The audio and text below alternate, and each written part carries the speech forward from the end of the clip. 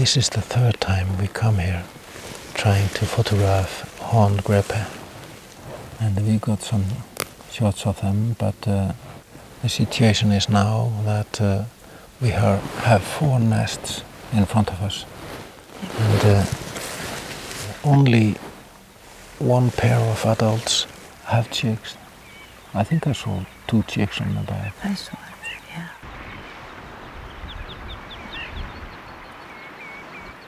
The grebes we have been watching in Lake Mývatn had a tough time early summer. The weather was quite cold until middle of June, and the nest making skills of the grebes was really tested, especially in high winds.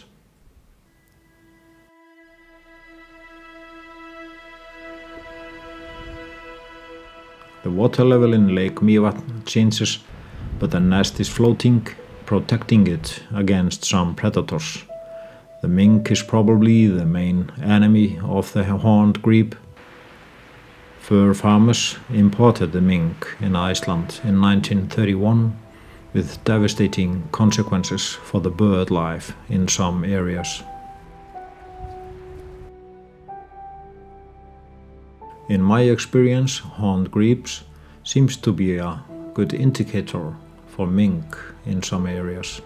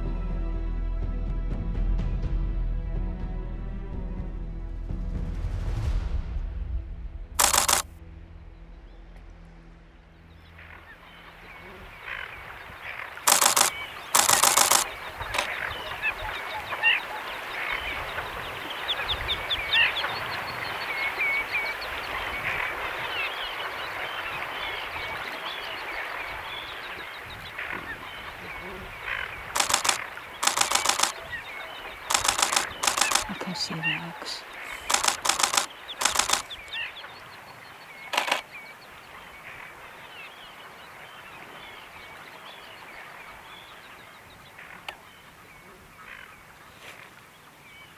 It's interesting to see that once the youngs are out of the eggs and on the back of the parent, they leave the nest. 1 pair has 2 chicks, and we've been watching them, feeding them. It's very cute how they hide on the back of the parent. We thought they had just 1 chick, but suddenly it popped up another head, so they have 2 on his back. Yeah.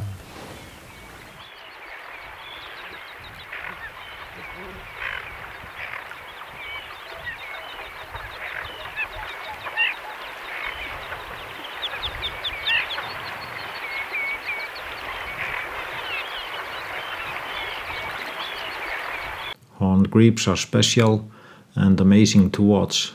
They carry their chicks on their back and feed them for the first few weeks.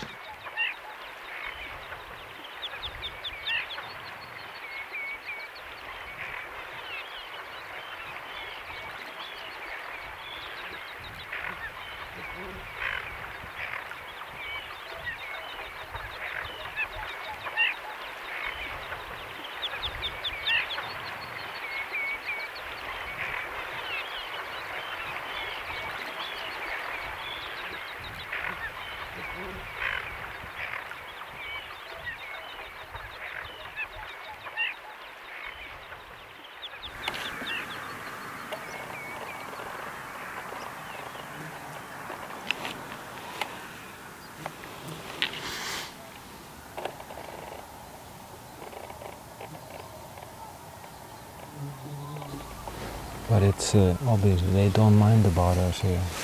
No? But we're trying to not to stay for too long, and we try to keep an eye on if we think we are disturbing. I don't think we are, No. because they are quite far away. And And we've been laying in the screen close with this on my head. But I took it off when I'm speaking with you.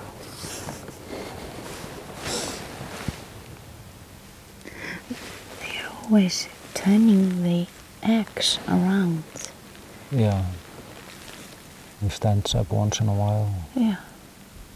and does that. It's just a matter of time now when the chicks comes out of this nest in front of us. Yeah, I think I saw 4 eggs. I was hoping there was some bird coming out of the eggs.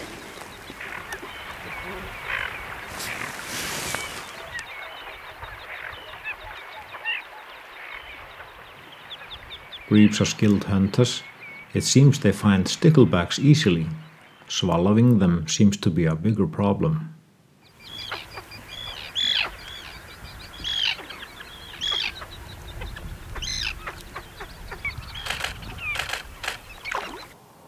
The grebes are territorial, but watching them, it seems they allow chosen species to enter their territory. Some ducks and ducklings are welcome, but if other grebes dare to enter that territory, they will fight them. A tufted duckling dared to enter the grebe's nest. Surprisingly, the grebes don't seem to care. They probably know the duckling means no harm.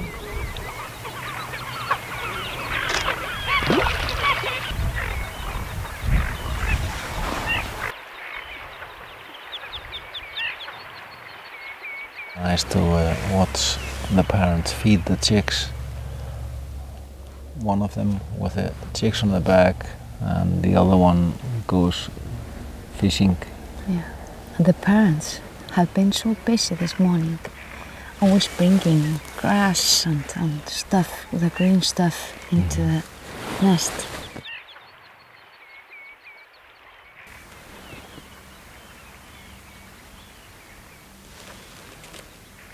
They also need to be constantly thinking about the nest and adding something to it so it doesn't sink.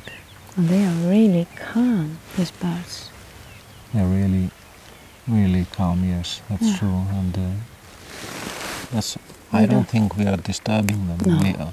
We try to come here a few times, but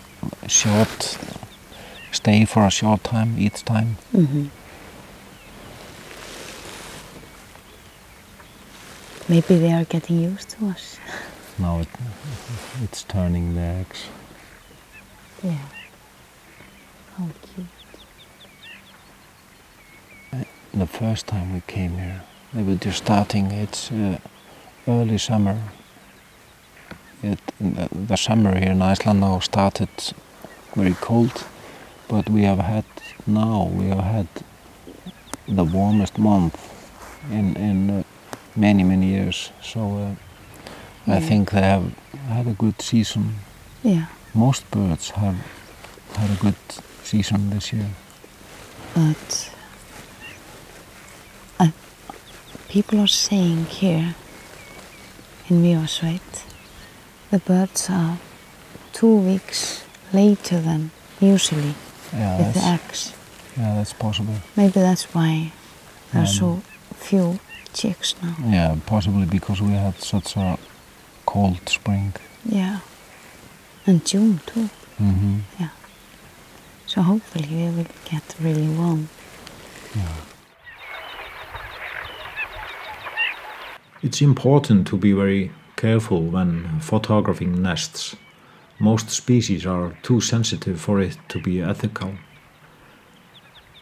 Grebes are one of the very few species we find possible to take photos of at nesting sites, since some of them are not so shy of humans.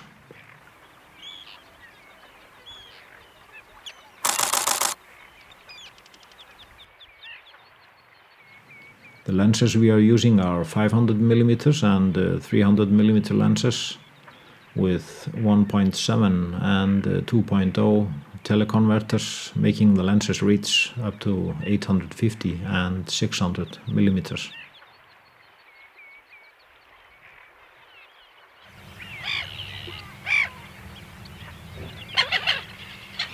It's good to keep in mind that it's impossible to photograph most bird species at nesting sites without disturbing them. Using long lenses for bird photography like this is not only benefiting better and sharper photos, long lenses also make it possible to take photos from a distance and, by doing so, not disturbing the birds. This is really important since most bird species are sensitive. In bird photography, it's important to watch the bird's behavior. You learn to recognize any signs of nervousness. If we notice birds getting nervous, we slowly back off and leave the area.